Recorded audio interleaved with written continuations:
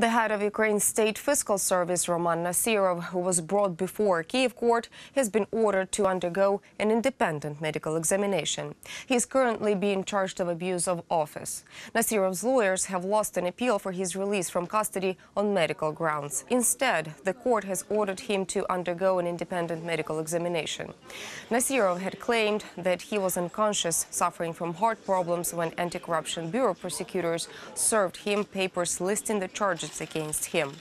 His lawyers say his medical condition makes him unfit to remain in custody. Prosecutors and the public are concerned that he may flee Ukraine if released. It is believed that Nasirov illegally gave tax breaks to a former Ukrainian lawmaker, causing millions of dollars in loss to the Ukrainian national budget. The story is developing, and we will keep you informed.